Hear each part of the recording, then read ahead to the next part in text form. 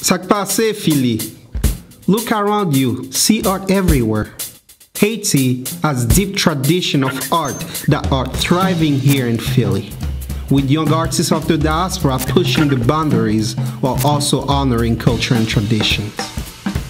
If you slow down a bit, you will be able to see traces of their culture while also telling the story of America.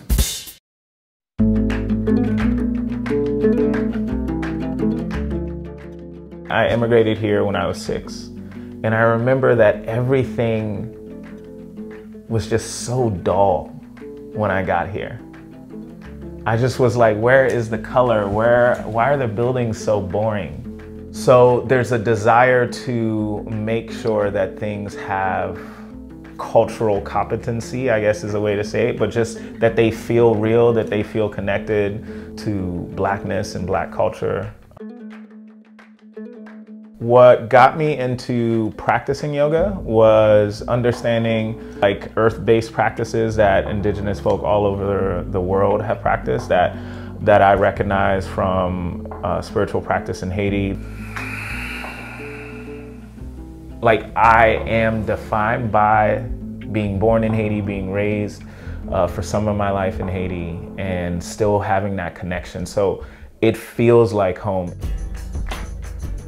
Part of Haiti and Philly's connection is when the Haitian Revolution started, a lot of the fleeing whites came here to Philly. And so I found myself thinking a lot about that, like the refuge given to whiteness after this incredibly important moment where enslaved Africans rose up and repaid years of brutality upon their white oppressors. You know, the idea that a colony would rise up against its European oppressor was not what Americans saw. You know, America at that point saw the possibility of its Africans rising up and slaughtering them in the same way. But I think what that speaks to is this interconnectedness that we are beginning to account for. I know that's not anywhere fully done, and I hope this project is a piece in that, in getting us to think about these connections, because I know I am.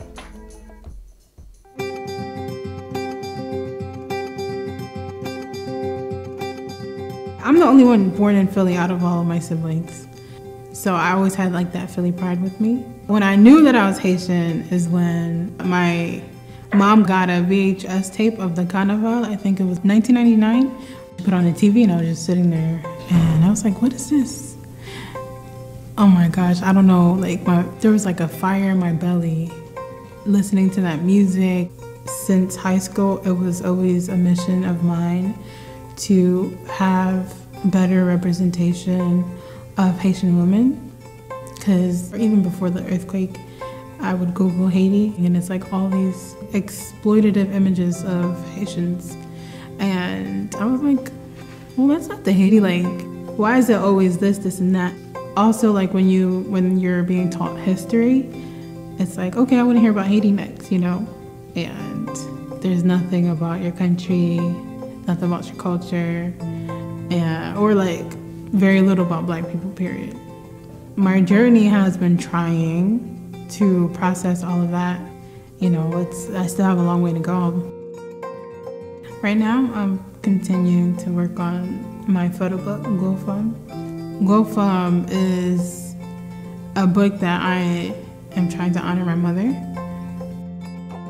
My parents passed away when I was 10, and along with them, the Haitian community that my mother built, I grew up with a lot of questions about myself, about where I came from. And as I got older, I started to look like her. People would cry because they see her in me. Or like if I say her name or they remember things about my mom, they would cry.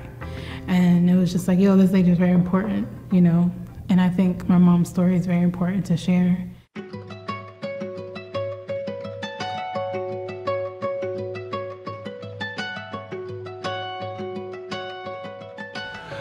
You know, I wanted to be a painter who embraced Haiti, America, European Americans art. Like I wanted to embrace everything because I think that's what Haitians do. So I went into the whole process like the scientific method. What's been done before, how can I add to it? How can I improve the message? I got really serious into the construction aspect of a painting. This one is on an easel, it's traditional, but this is something very African about this. I feel like I'm working on an instrument. So the whole process of the three-dimensional work is completely different.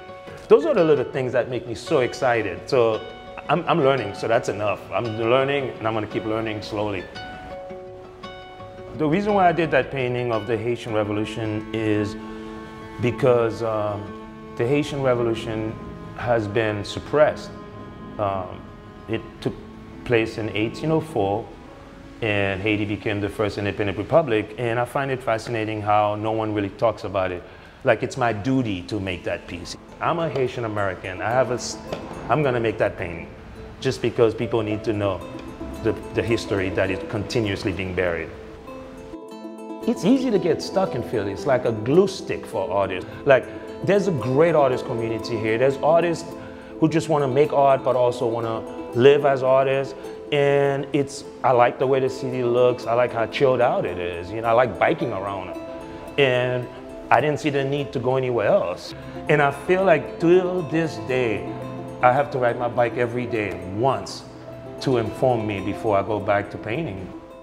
You go to Chinatown, there's a bridge there that is just as colorful as a tap-tap, right?